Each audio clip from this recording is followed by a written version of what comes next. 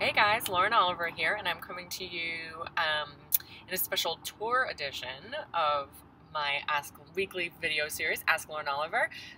So I wanted to give you a taste of tour life. This is me in the back of a car heading to the airport in the through scenic Queens. Don't you feel like you're right on tour with me? And of course, I am touring for Panic. If you haven't gone out and read it already, if you haven't gotten it, you must. It's awesome. It's keeping people up really late, and I am now the #1 scientific source of sleep deprivation in the United States. Okay, I just made that up, but it sounds really good, and hopefully you'll love Panic. So get it.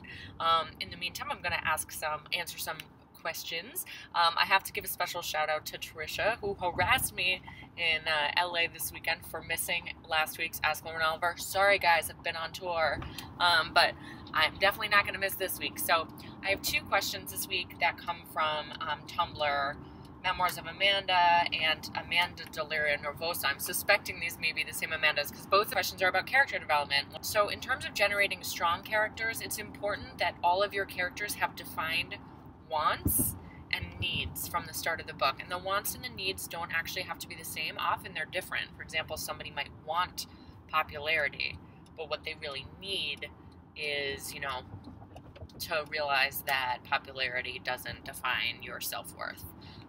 But giving broad wants and needs, figuring out what that person wants more than anything, will make them very strong, powerful characters in your head and should render them kind of more consistent. It will inform how they then behave for the rest of the book because the wants should drive most of the action.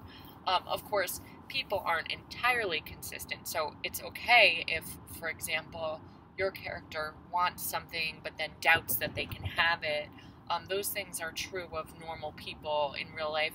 We're all a little bit contradictory, but definitely defining those things for yourself will help. In terms of what people look like, I got the great writing advice from somebody, from an old writing professor. Actually, I think it was E.L. Doctor who wrote Ragtime and is very famous.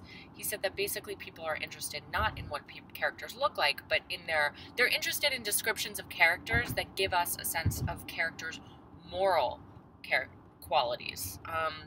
So, for example, you could write in a book that somebody was 5'9" and had black hair and, tell us her cup size and shoe size and everything else, and that really wouldn't tell you anything significant about the character. But if you say something like she had the kind of smile, or she liked to smile when other people embarrass themselves, all of a sudden it's a visual picture, but it tells us what that character is really like inside. So you should strive to have descriptions that really tell us what the person's moral qualities are like.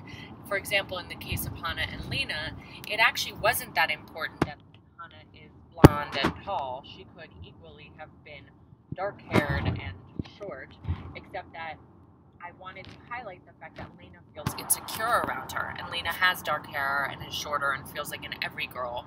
Those are qualities that I feel like an every girl kind of has. She's a little bit prone to curves. She's shorter than other people. She has just plain brown hair, and she feels like her best friend, is this blonde bombshell. So it really relates not actually to what Hannah looks like, but more to what Lena feels about Hannah and then feels as a result about herself. I hope that makes sense.